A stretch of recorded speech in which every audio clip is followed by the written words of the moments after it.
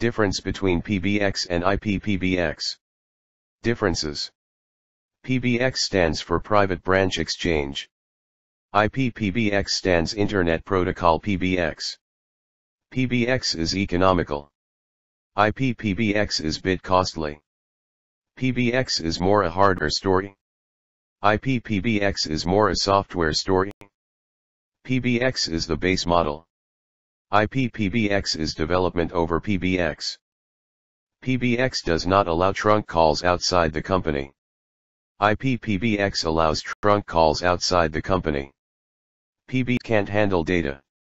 IP PBX can handle data as well. PBX is rigid in terms of expansion. IP box is flexible in terms of expansion. PBX upgradation is difficult as wiring is involved. IP PBX upgradation is easy as there is no wiring involved.